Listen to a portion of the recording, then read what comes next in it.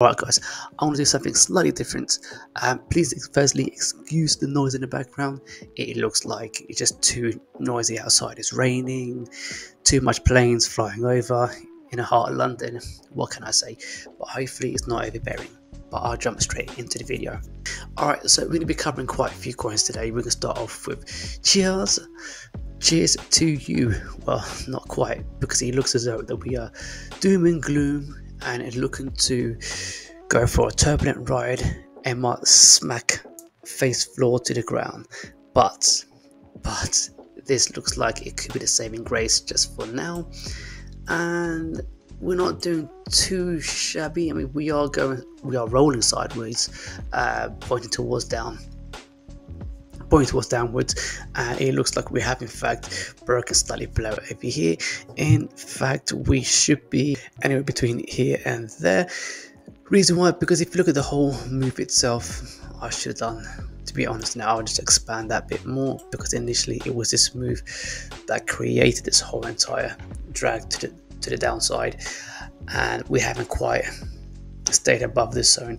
So that means this is a valid sideways action from this original move, which means this is now the support and that is the resistance. Until we break down below here, then yes, we could be looking at a much further move to the downside, but hopefully that won't be the case. We had a bit of a scare over here where we went all the way down with in fact wicked even further below, but we got bought up straight away. So it looks like there are some signs of strength within cheers token, so we can create like another rectangular box within that area right here, something like this, and we just need to make a decision now whether we want to be breaking above here sooner rather than later. Hopefully that will be the case. Just going to change the color of that. There we go. So either we break to the downside or to the upside. I'm not too fast, guys. If we go further down, guess what? I'm adding a lot more load to my bag. And just like some of the guys in the comments saying that, you know what, it's not that bad really. I mean, this is what I expected, during the the Bitcoin halving, which is very imminent right now. So when Bitcoin drags down, it drags the whole entire market down to the ground, even more so with meme coins. So for any of you guys who hasn't been around with crypto space for too long, guys, it's going to be a bumpy ride, that's for sure. Do not fear, do not sell your positions. In fact, just don't sell. It's not financial advice, just don't sell, because you are helping cheers to go down even further. If you do so, guys, I'm still going to buy it up regardless, because if I buy up a lot more over here, that means the upswing is going to be even much more tantalizing, finger licking, amazing, and juicy as hell. Because from down here to all the way up here, that's going to give me literally, look at this, yeah, it's going to give me 10x. So it won't be too shabby at all for anyone who's looking for a possible further move to the downside. The question is, how far down can we go before we make the rally up? Or are we currently holding for the sideways for now, before ultimately choosing to move upwards from here? If we do, I would like us to target to at least round about this area here, because that's the last failed high. Then we got pulled back down, then it went back down even much further, thanks to Bitcoin, of course, and the expected halving. So if you measure it from here all the way up to there, that's going to give us still 232%. I'll still be in a pretty decent profit once that happens, but I'm going to add a lot more load to my bag now so I can get even more before eventually breaking up here to retest this all-time high. So right now, it's not too much, it is still kind of boring, but we just need to see some excitement, and the only time we see excitement, that's only if we break to the upside here or to the downside. I don't know, guys, what do you reckon? Leave that in a comment. Let me know if you're still bullish on cheers. I am. Don't know about you, but let me know. Let's move on to the next coin. We got onto Bcoq's Inu, and guys, it looks like, yeah, we have dropped down further. However, it's not too bad if you ask me, because of the whole grand scheme of thing. If I just zoom out a bit more in a larger time frame, we are still just barely holding this area over here. It's not until once we do finally capitulate in it and break down below over here, then I could see a much further move to the downside. because if we look to our left, yeah, this is quite disgusting actually, guys. At least for now, we would be extremely bearish if we break below this rectangle box over here, and if we do so, then wow, we should be seeing a much further move to the downside. How much so? We could be looking at approximately 88% move to the downside, or otherwise, if we hold here and consider this as a double bottom, then quite possibly once we do break up here, we should be reversing back up to the top. Now that could be an actual play right now, because we've made this bottom here. It looked like we're about to come back and retest, or maybe we retested already, and it looks like we could in fact be heading away back to the top, or at least back up to this all-time high. Well, this last move to the upside. This move here would be quite interesting actually, because one, all we saw just nothing but red candles over here. We pumped up, saw no red in between the greens, and we pumped back down again. So it gives me the confidence that if we do actually break up slightly above over here, then we should be expecting, at least for the short term, a not bad move, 20% move to the upside. Only until we break well above here, then could we see a reversal, which means we should be on a way to push to the upside. So I know some people like to use support line or the trend line, something like this, and say yes, we've actually broken to the up, came back down, now we're retesting, we're forming a rounding bottom, which means that we are having a more confidence and confluence that we should be heading away at least back up to retest that zone there. So if you were to load more of your bags from here to there, you could be expecting at least like 114% move to the upside. That's already 1x. But what if you already have like a lot of positions up here already, where you were collecting a lot of Bcoq Inu? Mind you, I'm the same case scenario. I mean, I've bought so much over here, there, and all the way over here. So I'm locked and loaded, waiting for that massive push to the upside. So right now, we're not doing too shabby. So guys, do us all a favor. Just stay calm and vigilant. Only until we break down here, you guys can make your own decisions. But if you ask me, again, not financial advice, I would say just keep on adding, baby. Add more to your bags. And then once we see that blast off, then you'll be nicely rewarded. And that takes us nicely over to Cox Inu, because as soon as Cox Inu blasts its way to the top, then I can imagine Bcoq Inu will then follow suit. So yeah, that is just a prediction, and guys, this could actually really play out as well. But as far as Cox Inu is concerned, Cox Inu is not doing too bad. Firstly, excuse all the drawings, Fibonacci retracement tools, Wagyu beef, line candlesticks, or whatever.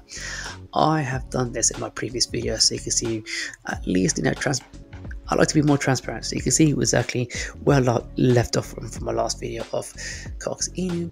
And yes, it looks like that we are in a much better position, because we pulled all the way back down here, and then since the recent actions from Bitcoin dragging the whole market down, it hadn't dragged down the Cox Inu that much, if you ask me. So it looks like we've actually broken up from this range over here. So as we can see here, this range, that range, we pumped up.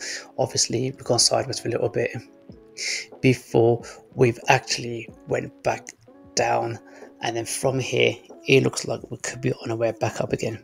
But I just need to see a few confirmations first. You can add, well, for me there's two confirmations. One, if I see, say for example, this green candle finishes bigger than this red candle, then that could be a bullish confirmation that we could be on a move to the upside.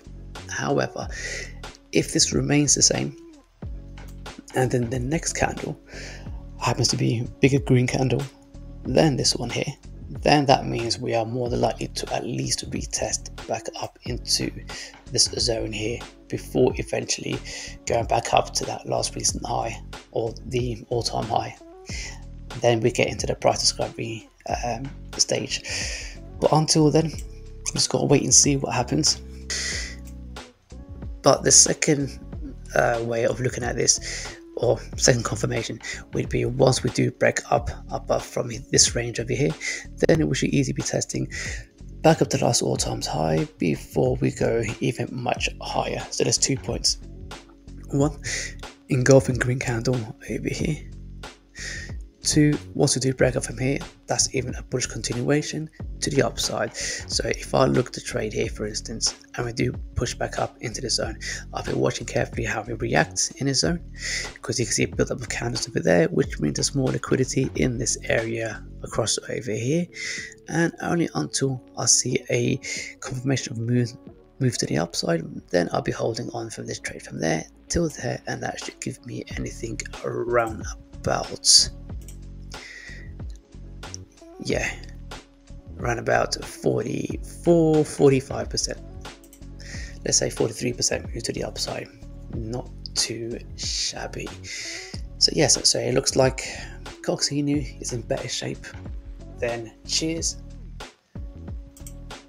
and also then Bcoq. Now let's move over to the final coin. Right guys, before we head over to the final coin, I would like to bring to your attention that you can also jump into my Patreon, as I have 3 different memberships that you can choose from. Become a friends shout out, where you pay £1.50 to join, and that way you get a shout out per every video. Otherwise, if you join on a Total Crypto family, you gain all these perks and get early access to my videos before it goes live. And also, if you're interested in trading, I've actually got a trading coaching program for you right over here, which only costs £17 US dollars. It's around about $19 or $20, and that way I can show you exactly how to trade on a demo account. That way we can build up your confidence, find out your trading strategies and your appetite, and that way I could help you to become more profitable on a demo account before we go onto a live account. So hopefully you find this useful and informative. If you've got any questions about any of these guys, just let me know in the comments, or otherwise I'll see you over at the Patreon. So let's get back to the final Bonk. Bonk is not doing too badly. It's actually been going sideways for the longest, more than Bcoq, Cheers, whereas Cheers and Bcoq has actually been going down. This is quite good news actually from Bonk.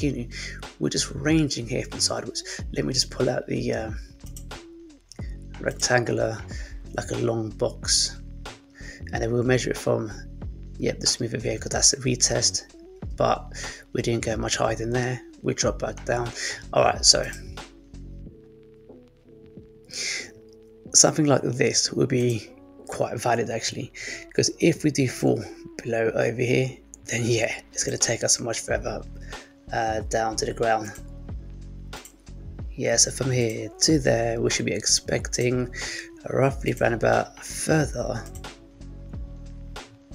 35% move to the downside, which is not too bad. In fact, that could be a perfect accumulation area over here. But to be fair, whilst we've been ranging, that's also a good area to lock up, get some of your bags for that moonshot, because only until we do break well above this area over here, then I can see us quite easily breaking through the last all-time high and to get into discovery phase. I do believe Bonk is going to be one of those crazy performers in the bull season, that's for sure. And it's shaping up a lot more nicer than the other 3 coins. However, I would say perhaps in terms of the way the chart setup looks like, it looks like the Bcoq is more on a bullish case, because we went high, then over here we pull back down. This could be the level of a continuation to the upside, so that could be a lower high, a higher low, and then if we push up from here, then we should be easily going up towards that 43% move to the upside before ultimately smashing through there. So structurally, I would say perhaps Bcoq is better, but this is quite bullish still, where we're just ranging on the size, because once we range long enough, we should see like a parabolic move to either direction, and I reckon which that should be a move to the upside. Let me know what you think, guys. Are you bullish on either Bonk, Cox Inu, Bcoq Inu, or even Cheers? If I left out any coins that you would like me to cover, guys, please let me know in the comments and I'll do so hopefully in this evening. If not, I'll do it tomorrow. I hope you do find this video useful and informative. Tell me, guys, what you reckon. Is it worth me doing technical analysis on 4 coins in one video, or would you just rather me do separate videos? But anyway, you let me know. So guys, if you haven't yet subscribed to me right over here. And for all of you who have, guys, why don't you just check out these 2 videos over here, and I'll see you all in the next one.